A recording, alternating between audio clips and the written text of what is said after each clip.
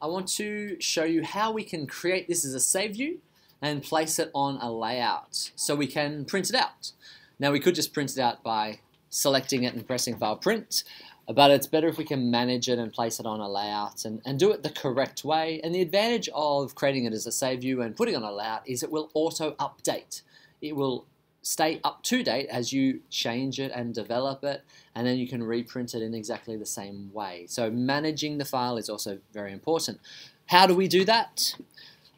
Over on the right hand side is our Navigator. This defines our view, and we see in terms of stories we're currently drawing on our upper ground floor and our lower ground floor. So we'll have both of these as stories. Of course we'll create a roof. We don't have anything on the roof story at the moment, and we have the terrain, which is our mesh. Now we don't necessarily need to print this out, but we might choose to represent some of this information on the upper ground floor or the lower ground floor by showing the boundary.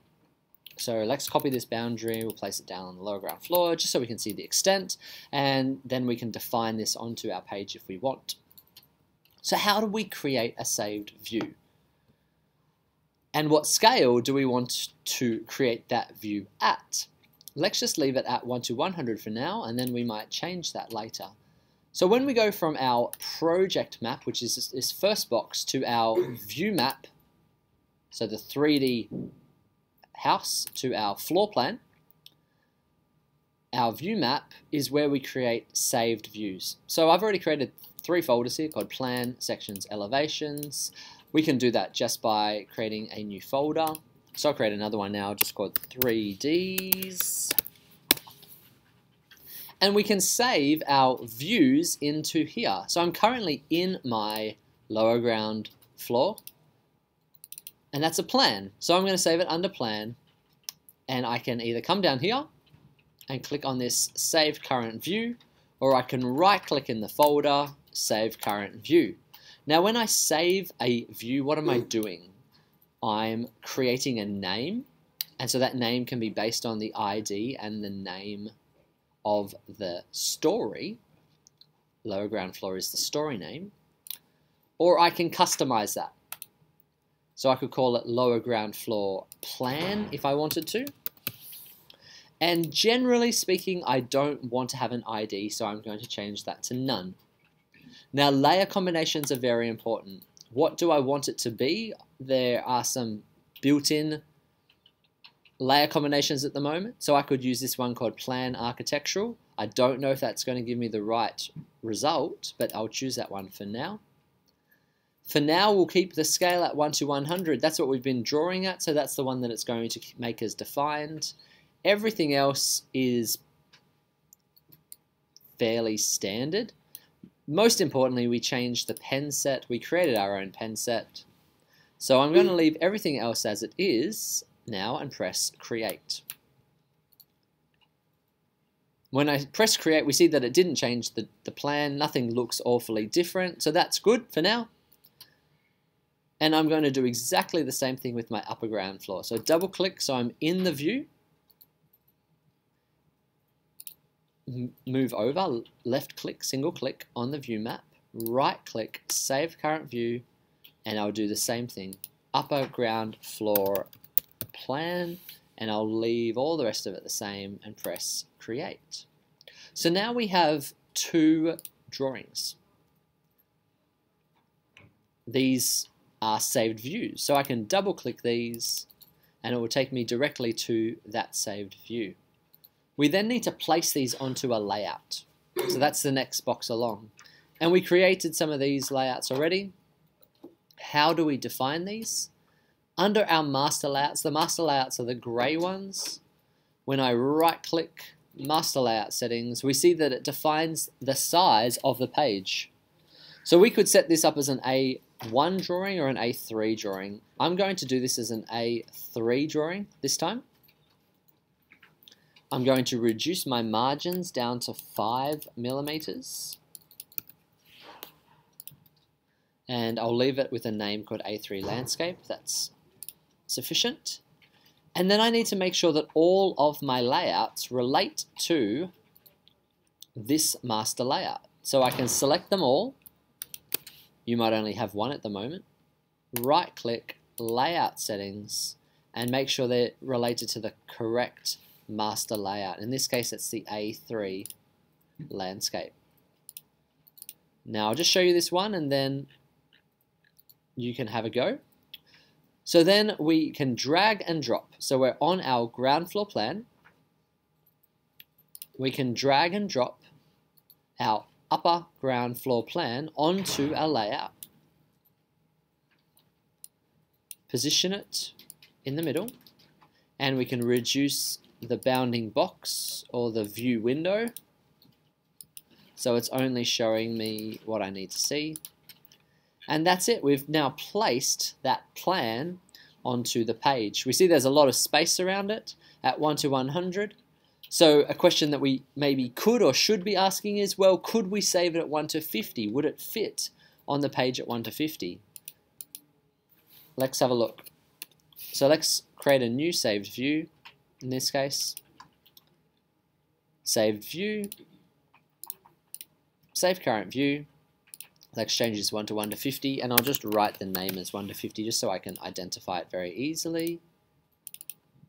And we will drag and drop this one onto the plan as well. I'll move this one to the side for the moment. And we could see that maybe it can fit. It's just fitting inside my blue box.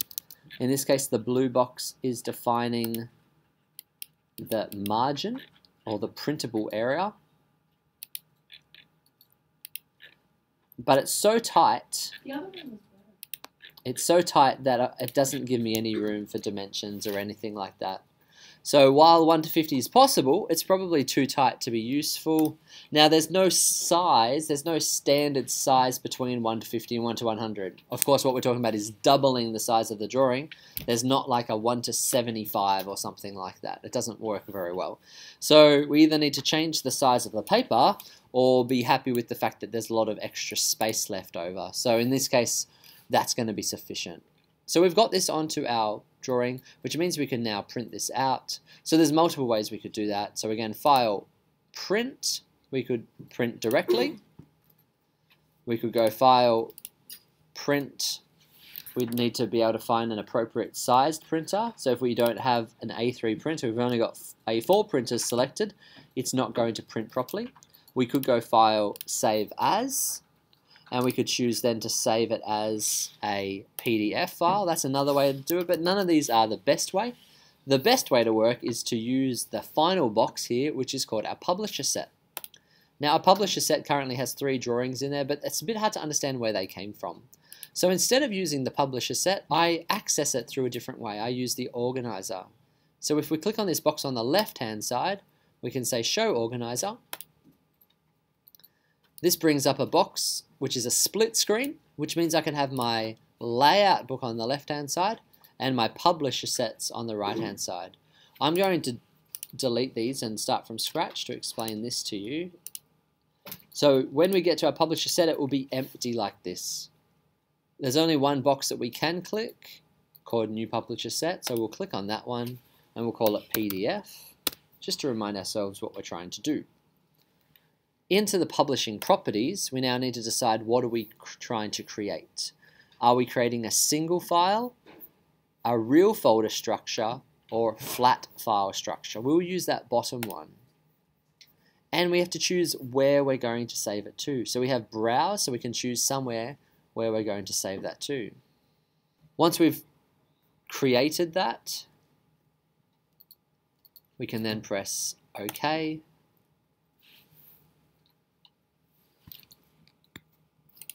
Open it up, and we can drop our files into there that we want to print. Now I've only currently put something on the ground floor plan, so I can drag and drop it, and then we can, and that has created that as a PDF for us. So we can print that out. Now the point is, once we've told it to publish, that's now a static document. That's not going to update. But this ArchiCAD file here will always update. So we can make changes now to our drawing. We can change our title block. So we can add in some text.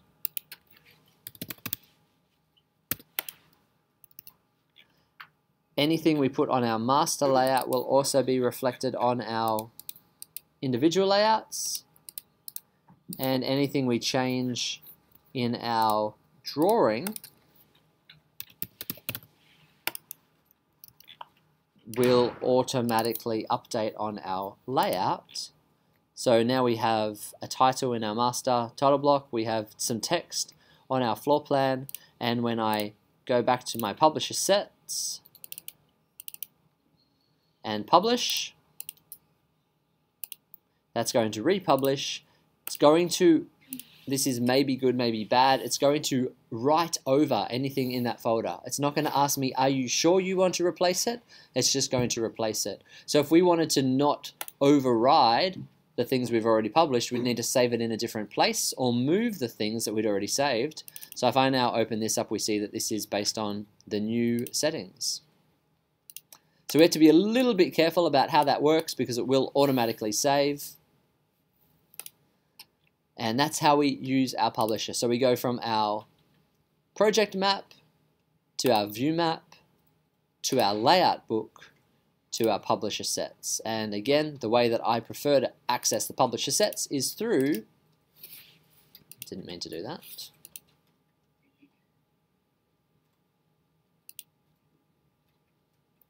The way we access our publisher sets is through our organizer, show organizer.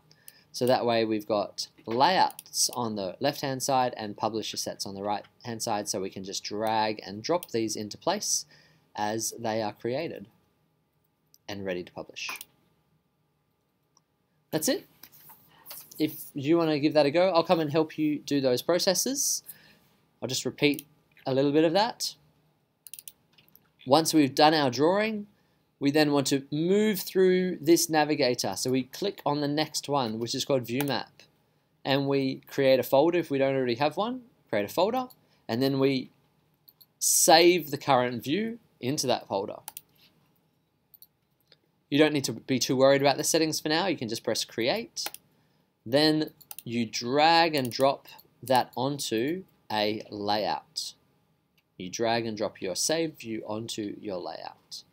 Once it's on a layout, then you can publish the layouts through Organizer by dragging your layouts into your publisher sets. And if you hadn't created a publisher set, you go up and then press Create New Publisher Sets.